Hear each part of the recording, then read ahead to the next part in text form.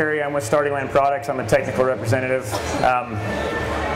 I'll be honest with you, this is a little bit of an experiment. Putting together a seminar that relates to everybody's tuning ability is going to be a little bit tricky. So I realize that there's probably going to be some advanced tuners here, and there's probably going to be some beginners tuners, and we'll try to kind of start with the easy stuff and get into the advanced stuff and maybe try to make it beneficial for everybody. Before we start, maybe a show of hands or who's a beginning tuner?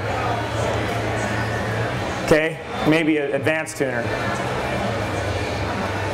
Okay, so we'll try to cover a little bit of everything, and then when we get close to the end, we'll do some question and answer and see if we can't cover a little bit more, and then we'll be available at the booth to answer any questions if you want to get even into some deeper stuff or have some hands-on stuff. We've got all the parts down there that we can do a little bit of a demonstration with if we need to. I intended to have a table, a bench with all the tools and actually show you guys how to do this, but a week ago I had to have hernia surgery, and that kind of put a damper on everything. So I got as many slides as we could to show you what we're going to do. Our subject today is basically introduction to clutching and tuning in theory. Centrifugal clutches. Every snowmobile that's ever been made has had a centrifugal clutch. That's how they transfer the power from the engine to the track. Obviously, if the engine's running, there's got to be something to keep the power from transferring automatically, and so the centrifugal clutch is what we use to do that. Three basic components: the drive clutch, or some people call it the primary clutch, the driven clutch, some people call it the secondary clutch, and then the belt, which goes between the two. The primary clutch, or the drive clutch, controls the engine speed and all shift ratios. It consists of the stationary sheave, which is closest to the engine. It's mounted to hard mounted to a shaft that is not removable off of the shaft. A movable sheave, which floats on the shaft. A spider assembly, a spring, 3 or 4 cam arms, and a cover. So the cam arms are the weights. Articat is the only one that's used a 4-cam production system. Everybody else has pretty much used a 3-cam system. The spring mounts between the spider and the cap, and that's what holds pressure on the movable sheave against the belt. So as the movable sheave comes out, the spring is what's holding that against the belt. It's mounted directly to the crankshaft. The clutch is spinning anytime the motor is running. So there's got to be enough tolerance between the two sheaves of the clutch and the belt to keep that clutch from grabbing the belt at an idle. And we're going to talk about the importance of that a little bit later. It opens sideways or axially, meaning it's mounted on an axle and shifts axially on the axle. And of course the spring holds the sheaves open. So as the centrifugal force begins to try to spin that sheave out, the spring puts the pressure that holds that sheave together. It's referred to as a flyaway centrifugal clutch mainly because of the cams or the weights. The benefits: excellent throttle response and back shift. They are very quick. The spring even makes them quicker. I don't know if you've ever felt one with a broken spring. They kind of get a dead feeling to them. So the combination of the centrifugal force and the spring makes them extremely quick to respond. They're very tunable. Pretty much endless tuning options, from spring pressures to radiuses of diameters of clutches to the amount of weight that you try to use to slow the engine speed down or load the motor. Those combinations of spring versus weight versus diameter, it's pretty much endless. The disadvantages: moving parts, wear items. Honestly, when people call me with questions on clutch tuning, a lot of times it comes back to a wore-out part or an improper installation. They want to tune the clutch, but in reality what they need to do is get their clutch working properly because some part is not right. The primary spring controls basically two things: the initial preload, which is your engagement, so what RPM it engages at. That's the primary controlling factor, is the initial engagement rate. And then you've got your end compression, or your final shift RPM. So your peak RPM in general is controlled by the final compression rate of the spring. So for example, Polaris, Articat, and Skidoo all use a similar system. Initial rate of, let's give you an example of, say, 120 pounds. That's measured at a given distance or a given height. Polaris measures it at 2.5 inches. Articat's like 2 9/16, and and Bombardier uses a millimeter height, and it's usually like 60 or 70 millimeters. I don't remember exactly what it is. So anytime you want to compare springs, you can, a lot of times you can use a cat spring and a Polaris or vice versa if you can understand the rate at which they're measuring that, the height at which they're measuring that rate, and convert it over to what Arctic Cat would do. Now on our springs, the springs we sell, we use the Polaris method, but I've gone and I've measured them all using Cat's method as well, so that I can say, all right, this spring is equivalent to, you know, Polaris's almond red, but at the same time it's equivalent to Arctic Cat's white yellow. Okay, does that make sense? It's not as easy to convert them over to Skidoo because Skidoo uses much stiffer springs than Arctic Cat and Polaris does in general. But the same theory applies. Then the way they get the final rate is the same way. They compress that spring down to basically spring bind, which it can't compress anymore. And that's the second rate. So that's usually about 1.25 inches. I think Polaris goes 1.19 inches, and Arctic Cat's like 1.25 or something like that. Now the other factors contributing to RPM and the primary clutch is the cam arm or the weight. It does have an effect on engagement RPM. The heavier or the more mass that's on the weight, the lower the engagement's going to be.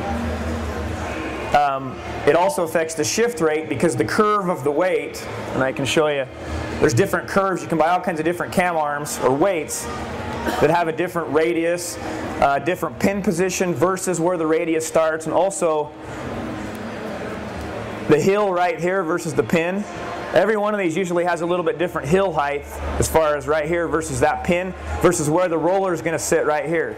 And that all affects where the engagement is going to start. So that in combination with the primary spring initial rate is going to control where that sled is going to engage.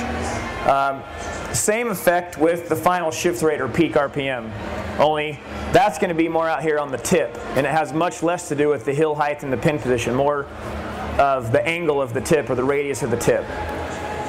So that's your peak RPM. The shift rate would be basically the speed that the weight allows the roller to shift from the hill to the tip. Okay, and the spring, let's say you have a spring that's a 120 340 compared to a spring that's a 160 340. That changes the entire mid-range of the spring. If you try to graph that out on the graph, let's say you put all of your low numbers here and your high numbers here, and you change that number, it's going to change the whole shift force across the mid-range. It's going to raise the whole force up or down. Are you following me? Does that make sense? And so just by changing your engagement, not only are you going to change your engagement where this machine starts to move, but you're also changing the whole mid-range, and the closer you get to peak shift, the less effect it's going to have. Or vice versa, if you change your final number, say you're 340, you drop it down to a 310, it's still going to have an effect on the mid-range as well, but it's going to have less effect on the initial engagement. That makes sense so far? Okay? Okay, so the secondary clutch provides side pressure on the belt to allow power to be transmitted properly. So the secondary clutch has two contributing factors. What the primary clutch is doing, so as soon as the primary clutch begins to shift and that belt begins tight, that's going to put pressure on the secondary clutch to start turning. So that's one contributing factor. The second contributing factor is the drag from the track. So there's natural resistance from a standstill, and that resistance is going to try to keep the belt or the clutch from twisting, and that's what's going to give you some of your side pressure. The secondary effect is one of your largest effects on efficiency and backshifting. So backshifting meaning loading the clutch versus unloading and then applying load again. So if you're climbing, you hit a drift, you come up in the air, so you unload the track, and then you come back down and you reload the track. So you're going to go from having a lot of belt pressure to no belt pressure, and then back to having belt pressure again. So the way the spring is calibrated versus the helix is going to affect how quickly that clutch can backshift or upshift and keep you in the peak RPM. So that's the whole point of staying in the peak RPM, that backshift, how quickly it can get you back to your peak RPM. The secondary consists of a stationary sheave, again mounted to a shaft. It's hard mounted, you can't take it off. Then it's going to have a movable sheave that actually slides on the shaft, a spring, a helix, and a retaining clip to hold the helix down on the shaft. So in most cases, depends on the type of clutch. Some of them, the helix actually slides on the shaft, where other clutches, the helix is stationary and the rollers will slide on the shaft. So something has to twist in order to get that movable sheave to actually shift on the shaft.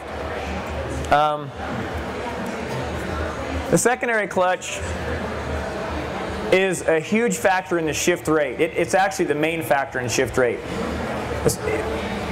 Polaris and Arctic Cat don't do a lot of rate changes with the cam arm, with the weights. They do most of it with the helix because the helix angles are so much easier to change. Bombardier has, they use ramps instead of shift weights, and we'll go over that in a little bit. And you can tune, they have lots of different ramp angles that act just like a helix. And you can tune with ramp angle and you can tune with helix. So it gets a little more complicated because there's an additional factor there, okay? But in the secondary, most of your upshift and your backshift characteristics are with the secondary, the spring, and the helix. Again, virtually unlimited tuning options. There's pretty much endless supply of different helixes and springs. If one doesn't exist for what you're trying to do, they can be custom cut. They're really not that expensive to do. In fact, Team will custom cut a helix for like 110 bucks. So for drag, if you're doing a one-off drag racing or whatever the case may be, you can typically get a helix that'll do what you want it to do. Okay, this is where the tuning kind of starts to come into play.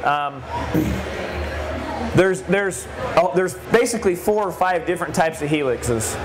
Well, actually, we'll back up. We're talking about what effects the angle have. The angles provide more belt squeeze. So, like for example, a shallow angle meaning a low number. So helixes could be maybe a 36 degree, or they could be a 73 degree.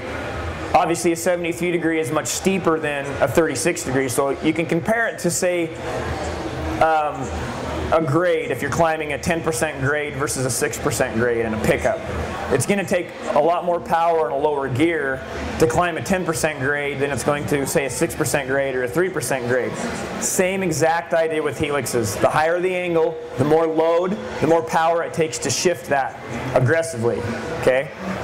So the shallower the angle, it's gonna provide more belt squeeze because there's less resistance from the helix.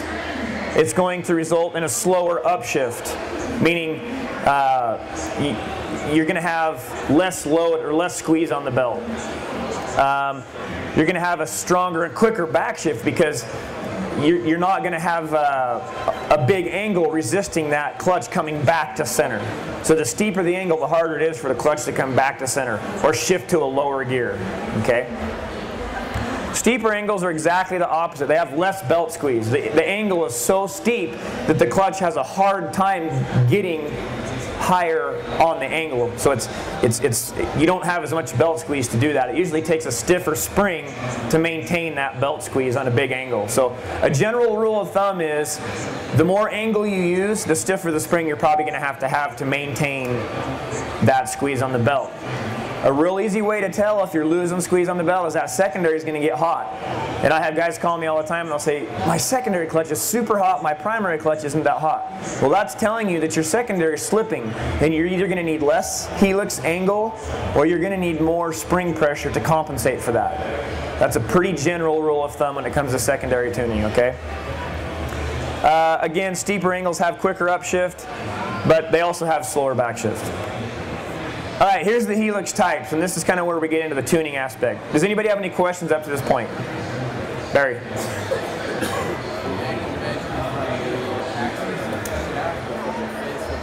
Depends on the manufacturer. Every manufacturer has a beginning starting point for what angle, where they want to measure their base angles. And that actually brings up a really good subject that a lot of guys don't understand as well. You can't compare, and generally you can't compare one manufacturer's angles to the other manufacturer's angles. So one common mistake is you don't want to assume that one manufacturer's angles are exactly the same as another manufacturer's angles, because in most cases they're not. But again, I wouldn't assume. Either talk to somebody who knows or figure out a way to measure it. But when you're tuning, you either need to stay with the same manufacturer's helixes or be able to figure out a way to compare in your notes so that you can stay on track with your progress. Okay. So good question. So we've got 4 types of helixes. We've got straight angle, just meaning one solid angle. Okay. We've got fully progressive, which means you start with one angle, you finish with another angle, and it's just progressively shifting between those 2 angles for the whole curve. You've got a